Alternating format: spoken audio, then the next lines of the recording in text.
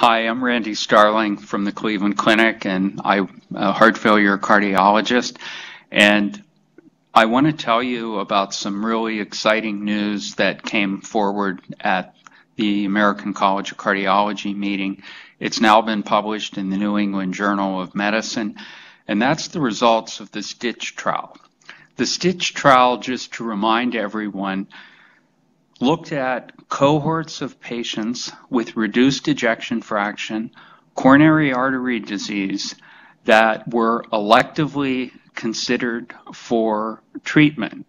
Patients with left main disease, patients with unstable angina, where the clear decision was to proceed with bypass surgery, were not considered eligible.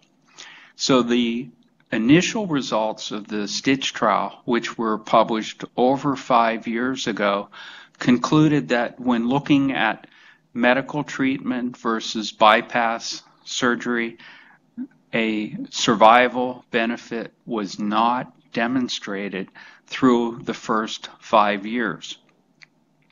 This, I think, led to some change in practice with respect to searching for viability, searching for the ideal candidate to have bypass surgery, and probably a reluctance of many cardiologists to send patients to bypass surgery, feeling that medical therapy was, quote, just as good. In other words, equipoise was proven by the STICH trial.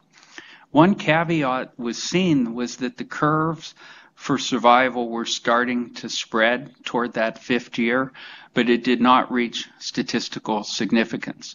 So to the credit of the investigators, and this was an NIH-funded trial, Eric Velasquez and others from Duke led much of this work, continued to follow these patients, continued to meticulously collect information on outcomes, and presented the results at the ACC, which, as I mentioned, were published in the New England Journal. What was seen was that the curve split, and by 10 years, there was a significant survival benefit in patients with reduced ejection fraction and coronary artery disease eligible for bypass that received surgical therapy versus medical therapy. So what does this mean? I think that cardiologists, and specifically heart failure cardiologists, we need to definitely re-examine our whole approach to eligibility. Just to refresh your memory, much of the work that's been published to date by Dr. Bono from Northwestern and other STICH investigators raises a lot of questions about the advisability and predictability of viability testing. So in my practice, when I see a patient with reduced ejection fraction, coronary artery disease, suitable targets for revascularization, I think the best bet for long-term survival is to have a discussion with the cardiac surgeon about this patient's suitability for coronary bypass surgery. You may also raise the question and say, well, what about angioplasty or PCI?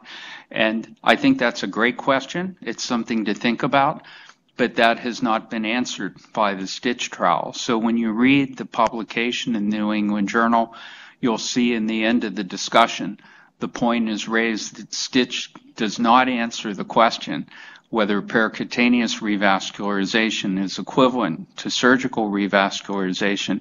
It answers the question that surgical revascularization in appropriate patients with reduced ejection fraction will deliver better long-term survival. One last somber note is that when you look at 10-year survival in this patient population, 35 to 40% of the patients, unfortunately, don't survive. So this is a patient population that needs to be followed routinely and carefully by their cardiovascular specialists, because some of these patients will tip over and need more advanced forms of therapy, or face mortality when they're not eligible for those therapies. Thank you.